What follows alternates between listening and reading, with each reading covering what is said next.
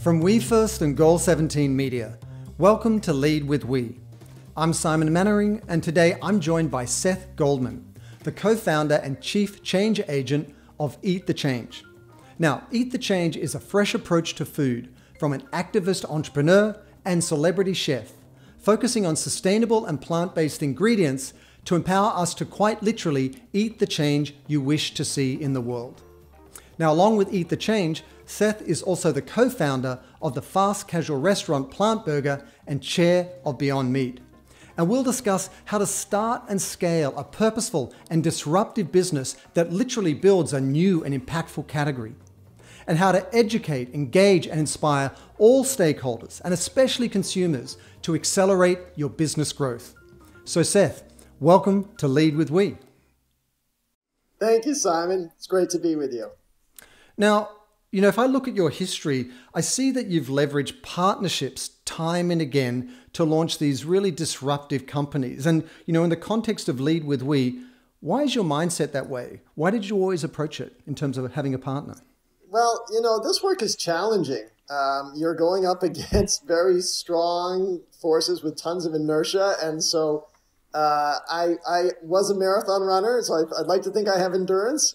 But even so, it's great to feel like you've got somebody in the trenches with you, to use a wartime metaphor, but, to feel like who you're aligned with and who you can really know has got your back and can bring an idea and insight from a different perspective. So all the businesses I've been in, I've enjoyed them all. And I've never been one to worry about, I don't want to spread the prize out. I want to get to the prize, and I want to get there with as many people as I can helping me.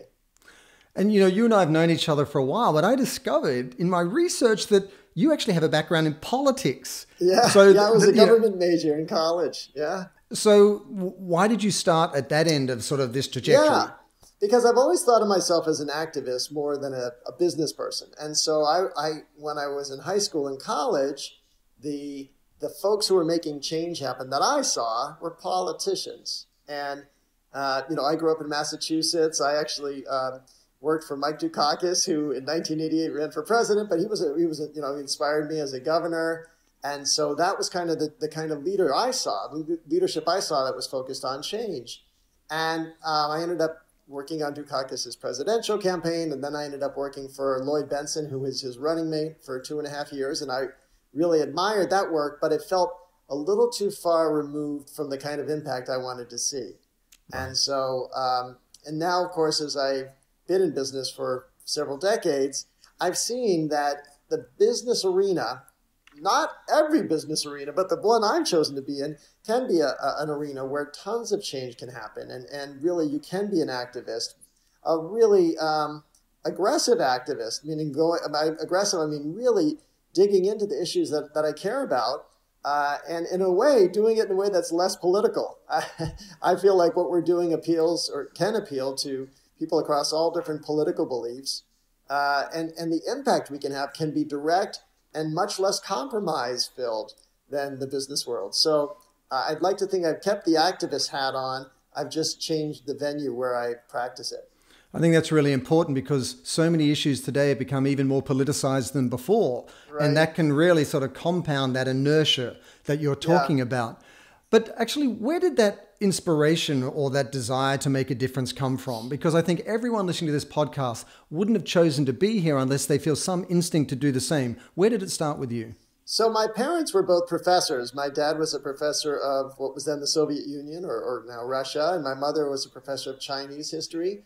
And so the dinner table conversation wasn't about the Red Sox or about the weather. It was about the world and our place in it. And I always felt that it was, both my duty and my ambition to address issues I care about. We're not spectators on this planet. We're participants. And so, that to me, that's when I use the word activist, that means I act on the issues I care about.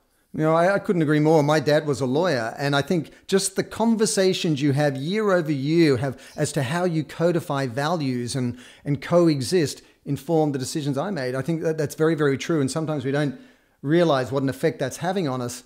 But why a tea company? So you and your, professor at Yale, Barry Nelbert, came together and how did you approach him in the first place and why tea? Yeah. So in 1995, I was at the Yale School of Management, and I was Barry's student in a competitive strategy course. And one of the case studies we looked at was the Cola Wars and this dynamic where Coke and Pepsi were duking it out over carbonated soda. And Barry said, well, is there any other way for these two to compete? And of course, yes, they don't just have to try to sell, a Coke versus Pepsi. They could totally change the dynamic by offering drinks with different sweetness levels or different sourcing practices. And we basically left that idea in the classroom. We agreed, we were aligned, but I had to find a job. I was in my second year of business school. So I moved down to Bethesda, Maryland, and I started working in what would now be called ESG investing. And after a presentation I gave in New York City on behalf of the fund I worked with, I went for a run, and after the run, I was thirsty, and I went to the cooler, and I said, there's nothing here. There's all these same, I thought back to Barry's class. It's all these sweet drinks, all these water drinks, nothing in the middle. So I reached back out to Barry, and I said, I am ready to act on this now, that idea we brought up. And Barry had just come back from India, where he had been studying the tea industry, and he had come up with the name Honest Tea. And then for me, it kind of like the clouds parted. Well, that's a perfect name.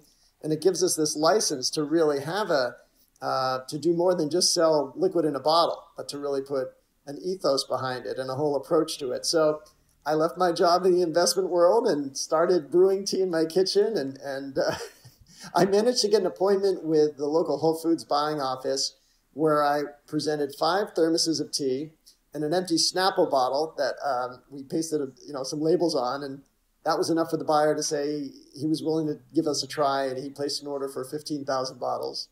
That's amazing. And I think what I'd love people to take away is that this seemingly innocuous moment when you just went for a run and it wasn't, that transformed your life. And also, you didn't let somebody say no for you. You reached back out to the professor and said, hey, what about standing up that idea? And I think a lot of entrepreneurs have great ideas, but they don't take that leap. Would you say that's fair? That's right. It's both the idea and the partnership, right? So the idea, sort of some dots connected, but, Barry and I had always had a great communication and real respect for each other. And I think part of it may have been, as I said, my parents were professors. So I often was able to speak more frankly with my professors than a lot of my classmates. Barry could be very intimidating for some of the students. And so, but I think there's two kind of circle backs. One was the idea, but also the person with whom I had that connection. And so, the two of those converged when we got together, and we're still, wonderfully close friends and collaborators. And, to what degree did you formalize, integrate purpose and values at that point? Because now it seems so self-evident, but that was a long time ago. So, it's so fun. So on Honest Tea's website, which is, it's still there, is our original business plan. And you can just go, to honesttea.com and find it there. And in that very first business plan, we outline, it's called an aspiration for social responsibility, because of course the company wasn't yet formed. So we just talked about what we aspire to do. But what's so gratifying about that statement is that if you read it, it actually describes the brand almost exactly the way it is today, talking about a commitment to authentic and sustainably sourced ingredients, talking about a commitment to helping support economically disadvantaged communities. And in the case of Honest Tea, it manifests itself through fair trade sourcing. And so we called it in mission in a bottle. We brewed it into the drink we made. And we also created guardrails around it such that even after Honest Tea got acquired by Coca-Cola, those values are still very much intact. So how do you navigate that? Because you see Ben and Jerry's, you see Seventh Generation in the Unilever family, you see lots of examples like this. How do you either protect the integrity of your brand, or how do you upload it to the mothership? You leave as little to chance as you can. And what I mean by that is with Honest Tea, everything was certified organic, and it wasn't just, take our word for it, it's all natural. No, there's a USDA organic seal that is federally enforced, in fact, even internationally enforced, so that someone is inspecting the tea gardens, whether they're in India or China. And then with fair trade sourcing, again, we don't just say, we're socially responsible, we give back to our supplier communities. fair trade has a very rigorous inspection mechanism and auditing mechanism to make sure that not just that the working conditions are there, but that there's money going back to these communities that's audited to make sure that the community has the say in how the money's invested. And of course, the third pillar of Honest Tea was the nutrition, and that the consumer can just see, by seeing the lower calorie label. And then how do you, in those final negotiations, because you've effectively got this Trojan horse where you bring these values into a wider portfolio and so on, how do you identify the right partner? And then what role do you play over time together? Well, the best way to enforce them and make sure they were upheld was just to grow the brand. There was nothing legal we could say that it has to always be organic or anything like that. But what we did was worked hard. And Honest Tea first took an investment from Coca-Cola in 2008. They bought the company in 2011, but I stayed on through 2019. And that was, for me, the best way to ensure that the brand came to its, scale and to fruition with all those equities embedded in there. And as I said, they are still there today. So I feel very good about the way the brand has, sort of been adopted, but also been embraced. And for those who've never been to it, there's a big event called Expo West where new food brands and beverage brands are on display. And one of the things I love about Seth, I've got to tell everyone, is that I was there at this year's, they stood up a live event for the first time, and there was Seth, front of the booth, out there, eat the change, down in the trenches again. So in the spirit of being in the trenches, from that Honest Tea experience, what glorious mistakes did you make? What would you do? What different? How many days do you? What would you do differently? Well, look, it's all a journey, and you don't regret your scars or the gray. I probably have fewer gray hairs, but the biggest mistake we made was that for 6 years we owned a portion of a bottling plant because we thought that was essential in order for us to be able to make our product, and it was only after we were able to pass off the bottling plant. I don't want to say we sold it because it was a liability, but we were able to bestow it upon someone else that it freed me up to really build the brand with full scale. And so it wasn't just the business distraction. It was the personal energy. The plant was in Pittsburgh. I was in Bethesda, Maryland. I would try to, every few weeks, I'd go do these just brutal drives. I'd get up at like 3 a.m. and get to Pittsburgh by, 7:30. Stay until about 3:30, drive home, sometimes have to pull over to take a nap. And I bet you were great company at home after a day like that, right? It was the wrong use of my energy. It wasn't where my passion was. And so part of what I learned was, one, make sure that the most, you've got it, that people always say your time is your most valuable asset. My energy is my most valuable asset. So make sure you've got the right energy and you kind of do what you can to cultivate it and protect it. Also really make sure that the work you're doing is what you love and what you're good at. And frankly, I wasn't great at running a bottling plant. It just wasn't needed. So the real lesson is make sure you're building what's valuable. And of course, Coca-Cola would never have looked at that bottling plant as an asset because they can make products so much better at such larger scale. And so, as I said, once we got past the bottling plant, all of a sudden we realized, well, we're here to build this honest brand. And that can be so much more than just producing tea. It can actually produce a product like Honest Kids, which was our kids line, and that's, taken off. And so that was a good lesson. And it was an expensive lesson. But yeah, I think that the more they cost, the quicker you learn them. But also, I want to call out something you mentioned there, which is so important and it's meant a lot to me too.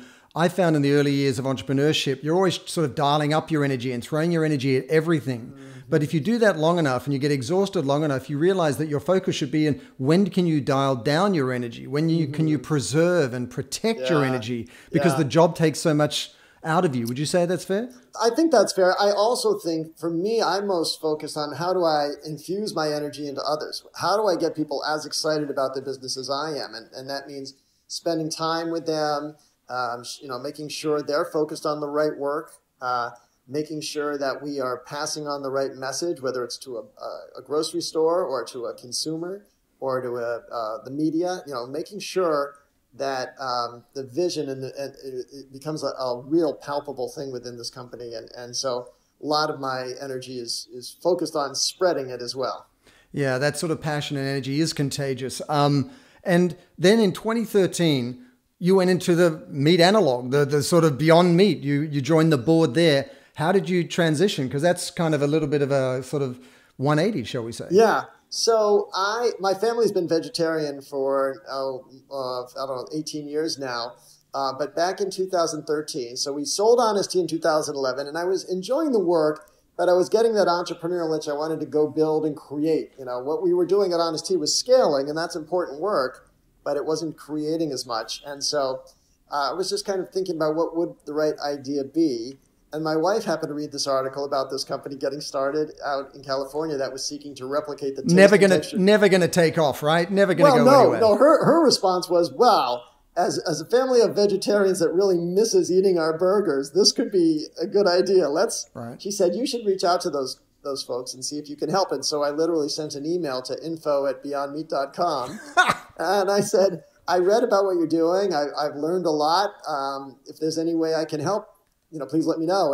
And they emailed back pretty promptly saying, "We need some help."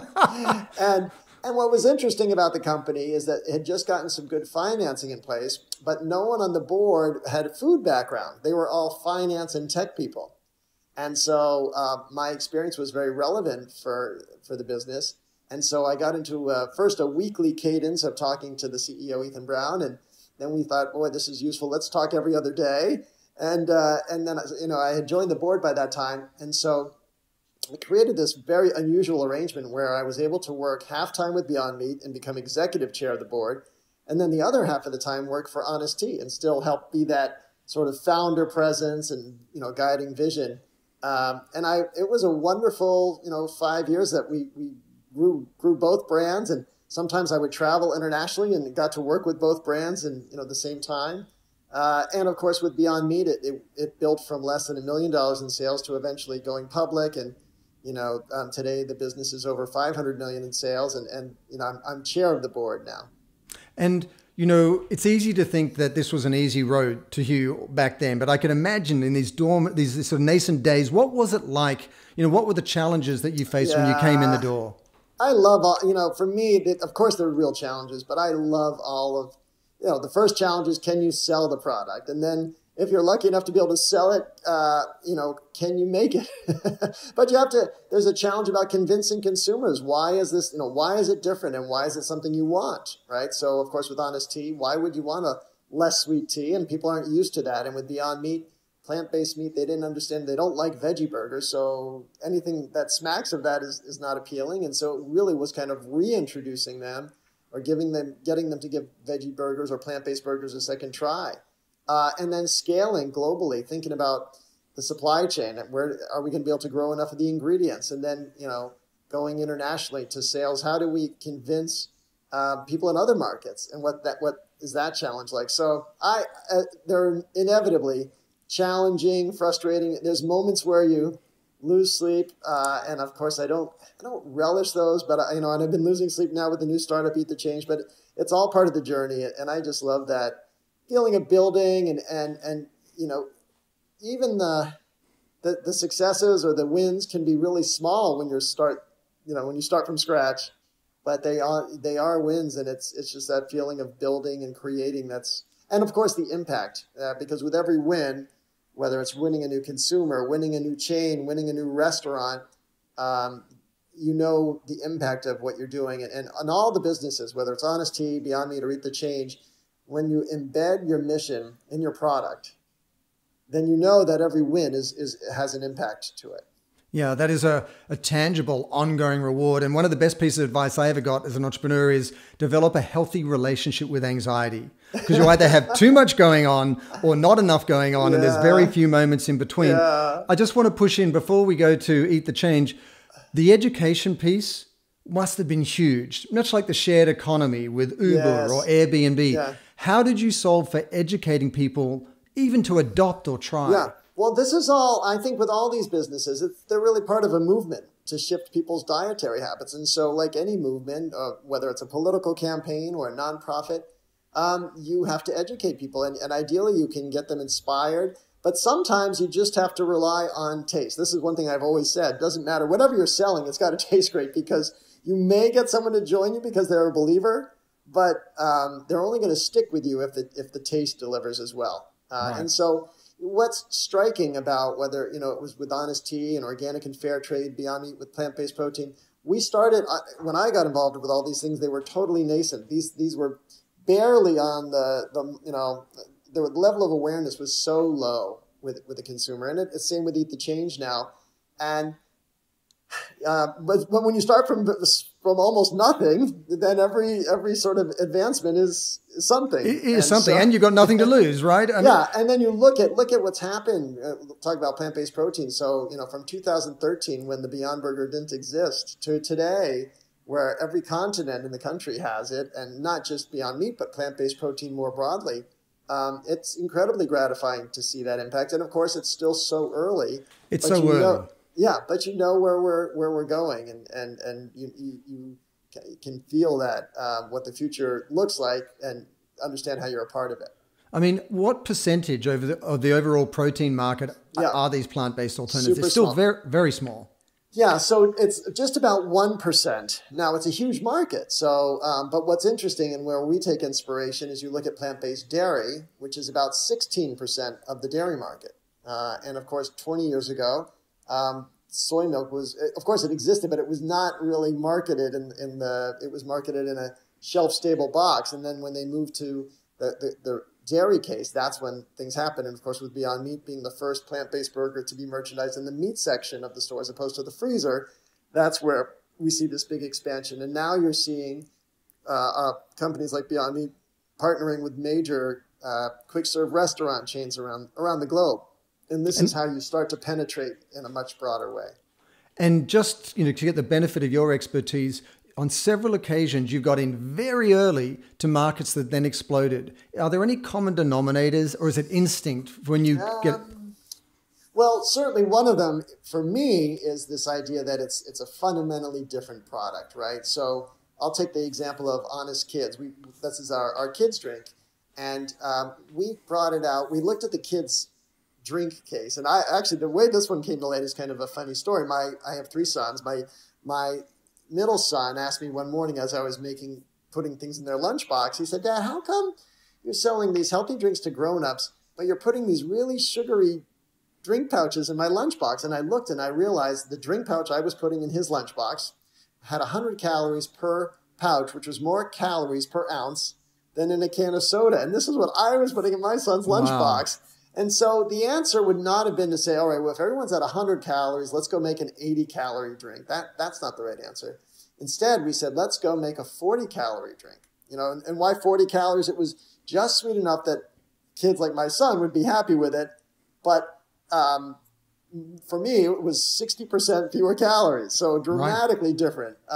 So the way that we've been able to make inroads is by offering something that's fundamentally different from what's out there. And sometimes with plant-based protein, someone would say, well, the best idea would be to do a 50% animal burger and a 50% plant-based patty, but that's kind of a neither. It's neither plant-based and it's neither animal-based. So the answer is to make a plant-based that tastes as good as you can make it. And so what we're doing, one of the really fun things we've just done at Eat the Change, this new company, is we looked at the kids' snack case. And I said, I want to make a snack that is the analog. So if Honest Kids is to the kids' drink pouch market, I want to make a snack that is equally compelling and equally different. And so, of course, one category we looked at was what are called fruit chews.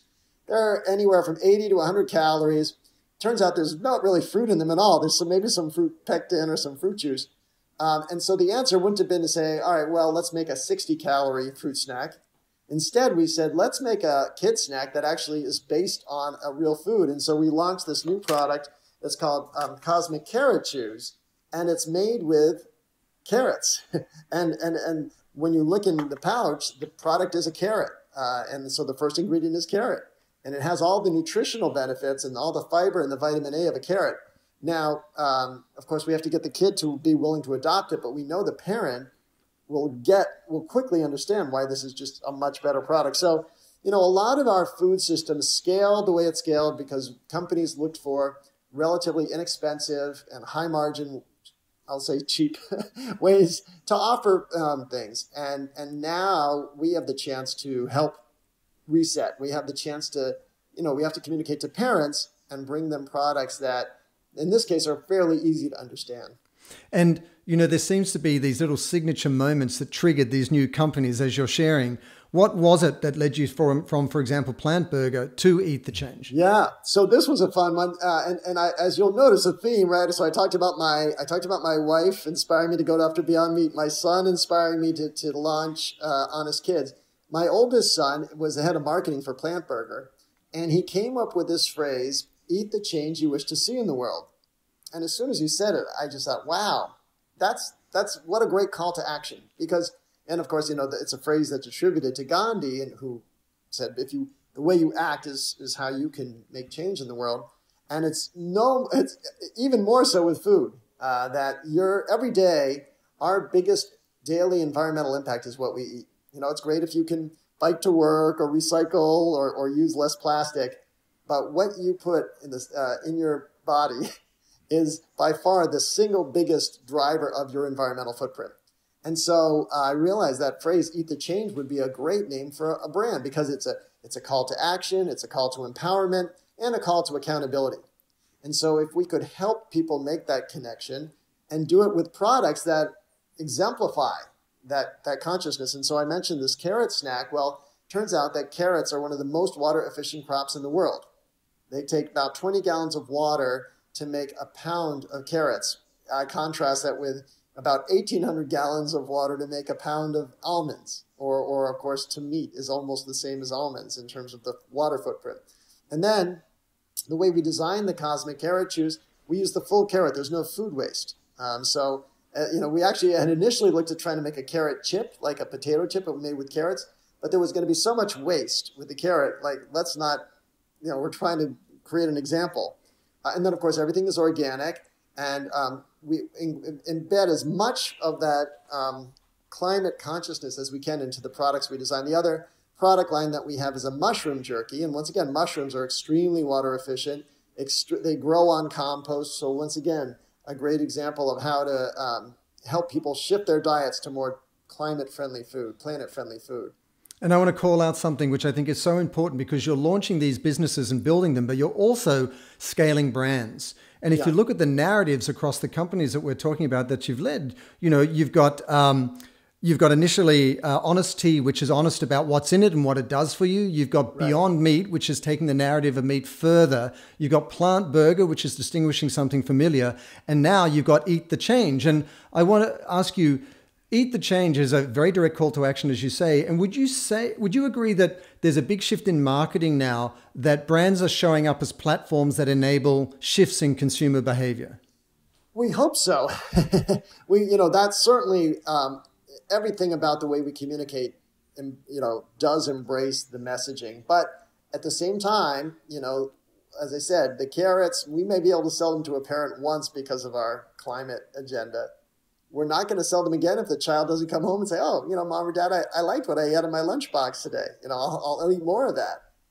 And so it has to work on its own. Certainly from my perspective, what gets me motivated and excited, and a lot of my team, is the mission. But part of that mission is we also have to make a brand that's fun and accessible and tasty. And, one of the reasons, I actually got to know you was I noticed this incredible calendar that you put out there, which was all about consumer change. I saw, to explain to those listening, it's a calendar that over a period of 28 days, rather than tell you to change wholesale what you're doing in your eating habits and so on, it gave you small little steps that allowed you to incrementally sort of upgrade your... tell us why you took that approach, why it was successful. We want to... I think sometimes people get overwhelmed. This is a crazy world we're living in. There's so much going on. And sometimes you just feel like, I can't change all of it. I can't do anything about all of it. But you can do something. And the easiest thing you can control, and this is totally within your jurisdiction, is what you choose to eat every day. And so every day, yes, for our Incredible Planet Challenge, we offer just a different little suggestion, and we try to make them as accessible as possible. For the day one, it's just swap out dairy. So if you're going to have coffee or cereal, just put a plant-based substitute in. It's such a simple kind of lateral move. It doesn't take a lot. And that's all you need to do on day one. And then, we go on, and there's other examples of, obviously, you can make a taco, night without. You go out and eat at a restaurant and order something plant-based. You can make a dinner with leftovers. You can try incorporating new ingredients into your, what you make at home. But all of these things are steps towards a more planet-friendly diet. And we just want to make them accessible. We make them fun. We have different chefs who we've engaged with, different brands, different giveaways, all in the name of just helping awaken some interest.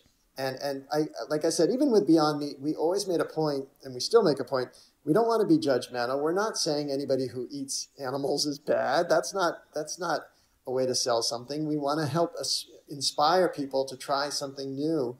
And understand why we think it's worth doing. And, just to build on that, I think one of the most powerful things you can do in marketing today is shift from this idea of one-to-one, where you're selling to one consumer, to one-to-one to many, to get that customer to advocate or evangelize on your behalf. So you create these experiences, but then how do you get people to talk about what you're doing? Yeah, well, and social media is so powerful here, right? Where we can, share this campaign. And leading up to the launch of the Incredible Planet Challenge, I spoke to, businesses, schools, colleges, anybody who would listen about what we're doing and what just to show how easy it is to do. And then part of what we do through social media is encourage them to share it with others. And so for the giveaways, when we do that, they're eligible for a giveaway when they share and pass the word on to some more friends. And so we just want to spread this as widely as we can. And of course, the other thing we do is we leverage all the other brands who participate and get them to tell their community. So, we worked with a plant-based dairy company on day one, and their partner. They may not have as much interest in someone using reusable bottles. That's not in their charter, but those people who have been engaged with them get the message too. So we are able to expand. Using the network, we can expand much broader, much more further than our own platform. And one of the great sort of needs in the food space is underserved communities. I mean, you've got infrastructure and healthcare and education and so many other issues that play into results like food deserts or just, the proliferation of, fast food restaurants, which have so many health effects. Yes. How does a company like yours, Eat the Change, play into that? Mm-hmm. It's really an important question. And one of our commitments within our planet-based commitments is access for all. And so we actually stood up a grants program before we even launched the business. And this was from a separate pot of money, but my wife and I did it in the name of Eat the Change because we wanted to really, it was our own way to discover what were the causes, how do we sort of manifest this mission. And we found amazing nonprofits all over the United States that we could donate to that were helping to democratize plant-based diets and doing it through education, through access, whether setting up a store, setting up a farmer's market, working in the classroom to help kids grow plants and understand what they are. And they don't grow on, they don't just appear on a shelf and how to integrate them into our diet. And so this is now our third year with this grants program, and just really been inspiring to see the kind of leaders we've been able to support and help advance this cause. And I mean, it's not unique to Eat the Change or, plant-based meat, but these issues become so readily politicized these days, especially in these echo chambers of social media. How do you navigate, not just speaking to either those who are converted or those who are open to it, but those who are really resistant for a lot of reasons? Yeah, for us, once again, we have to lead with taste. So we're never going to try to put our agenda in front of somebody and say, this is why you need to change your diet. We want to talk about how delicious this is, how, with the kids' product, we just made it fun. We just wanted it to be something that a kid and a parent could, think is a fun, accessible. Because we're not competing, we're basically competing with gummy bears. So we can't just show a picture of a carrot and say, eat your carrots. It's got to be, cosmic carrot chews and get ready for liftoff. We have to find ways to engage people that's fun, and it has to be about taste. Anybody who wants to dig in on our website, either eatthechange.com or eatthechange.org, can go many layers down and discover the depth of our commitment and our sourcing practices and the farmers that we work with. But at the same time, that the job that people hire us to do, I always say this to my team, they hire us to provide them with nutrition. or calories. And we've got to do that first. And so that's why our messaging has to emphasize those things. And despite the sort of 1% market share of, plant-based alternatives, there's so much sort of upside ahead. You do see large companies like, the Meatless Farm, you see Kellogg's, you see Kroger going into this area. Is that good for Absolutely. the market? Yeah. No, we've got to grow this category. And so we need more participants. And it is how you build something. It's, what's striking and perhaps the most powerful indicator when we launched Honest Kids, as I said, we went into a market where everything was 100 calories. If you go to a shelf today, you'll see far more varieties and, certainly some 40 calorie, but a lot more 60 calorie. And so, there's a great phrase that the CEO of Patagonia once told me. She said, you want to make it uncomfortable for your competitors not to follow you. Right. And so that's part of what we want to do. And you build a category by basically legitimizing it. And so when we went to the grocery store and put Beyond Meat in the meat case as the first plant-based protein, we knew we wouldn't be the only one there. It becomes a section of a store when there's more brands. And so, yes, we'll build that out as a movement. And then as a mindset, how do you approach growing the category and collaborating with otherwise competitors and also delivering on your own mandate, which is to grow your own business? Yeah, well, you have to keep in mind, what's the competition? It's certainly the goal, we would never want the goal of winning all 1% of the meat market. We would rather see it expand to 16% and being the largest player in that category. That's a win. Just, sort of duking it out with the other brands it's not a worthwhile investment of our time or our impact. So we've got to think expansively about changing the paradigm. And that's certainly for all the businesses I've been in. That's what we're about. And, obviously there's urgencies around these areas because there's a need outright to feed people, to look after their health and so on. But there's a larger context around the IPCC reports and updates that are coming out saying, we're working against timelines in terms of the climate emergency, loss of biodiversity and so on, that are they're contracting towards us. And so where are we in the plant-based food movement? Because you've had the luxury of building all these different businesses. How well are we doing? How far are we getting? What's the urgency? Well, it's so early. The urgency is tremendously high. Because it's all, I don't want to sound doomsday, but it's too late. The Earth is changing. This is our doing, and so global warming isn't something we have to worry about as a future thing. It's happening now, and it is due to so much of our own impact. And so the good news is we do know without dispute that plant-based protein is a more sustainable option. When we've had a independent life cycle analysis done for Beyond Meat when it uses 99% less water, 93% less land, creates 90% fewer greenhouse gases to make compared to a beef burger. So we know this is a solution. The other thing, of course, we know is if we scale the American diet as is and try to feed it to the rest of the world, we will need 2.5 Earths to do that. Well, last time I checked, we didn't have that many Earths. Right. And so, we know that we can feed the planet nutritious and sustainable food. There is a diet that can do it. It's just not the diet that we have in the United States. And so we have to make these shifts, and it has to happen urgently. So that's the doomsday scenario, and that can be upsetting. The other way to look at it is this whole category didn't exist 6 years ago. Right. And look at the change that's happened. And so I never get, of course I pay attention to quarterly results, but I look at what's happened in just the past few years, and it makes me incredibly excited about the future. And so while it can be depressing at times, it just depends what indicators you look at. And I always say when I'm thinking about strategy or where we want to go, I never, a sailor doesn't sail by other ships. It sails by the stars. So you need to sort of think about what direction you want to head. Don't worry about what others are doing. Stay focused on that destination. Right. I think that's great advice. And also, given the urgency, given the progress that's being made, what do you see the future of food looking like here in the US or around the world? If you could cast your eye 10 years down the track. Yeah, I do think this shift will be inevitable. Because here's what's happening right now. When you ask people about their diet and the climate, they'll say, well, I understand that when the climate changes, I won't necessarily be able to eat the same kind of foods I used to eat.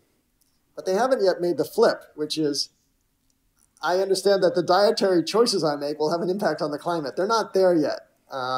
And so we need to keep working on that message, and we need to bring that to life. And so sometimes, when you see or hear about incidents in the news, that helps bring it to life. But sometimes it takes the marketing that we're doing. And so I do think whether it's Beyond Meat or Eat the Change, this ethos will become much more of a mindset for people. So you've heard about obviously carnivores, herbivores, vegetarians, and there's also a wave of people called climatarians who choose foods based on climate. You've certainly heard people talk about choosing local foods or choosing foods in season, but there'll be a lot more nuance to the dietary choices people make. And so part of that will rely on information. So people will become much more aware of the foods they eat and their environmental impact. And it does take education for sure, but I do see that being very much part of the future. And I think restaurants as well will start to make choices that are more better informed, whether it's because of seasonality or of sourcing, and because they want to talk about whether it's fine foods or high quality foods, they'll want to be able to demonstrate they've evaluated the ethical considerations as well. And as someone who has a unique line of sight over all your experience, but also the industry and the food system, what keeps you up at night? Well, sometimes it's just worrying about how come my mushrooms didn't arrive at the smokehouse on time, and all of the I don't want to call them trivia, the day-to-day worries. Those keep me awake.